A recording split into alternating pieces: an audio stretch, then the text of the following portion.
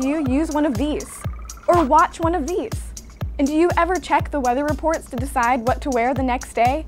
All of these and many, many more things that we use every day are made possible because of one of these satellites in space. Right now, there are thousands of satellites in space that are being used to help us back here on Earth and help us understand space beyond Earth. But these satellites are expensive to build, and they are expensive to get into space. With all the changes in technology, is there a way to make satellites smaller, kind of like these cell phones got smaller? NASA scientists and engineers have begun to use these cute little satellites called CubeSats. CubeSats are much smaller than traditional satellites and way less expensive. A standard CubeSat size uses 1 unit, or 1U, measuring 10 by 10 by 10 centimeters and can weigh as little as 1 kilogram, while a traditional large satellite can weigh as much as 1,000 kilograms.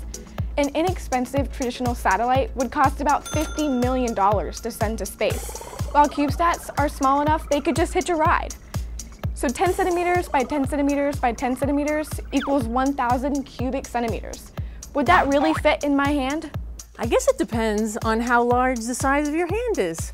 For example, look at this tissue box.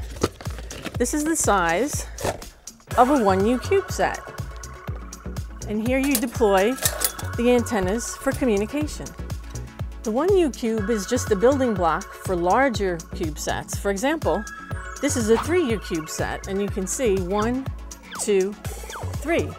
Again, 10 by 30 centimeters by 10 centimeters.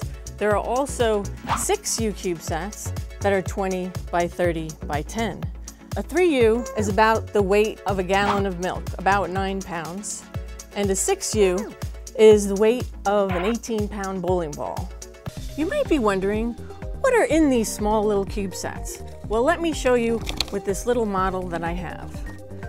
You might have a sensor or an instrument that's really small, and you would also have what we call bus components. So command, data, and handling.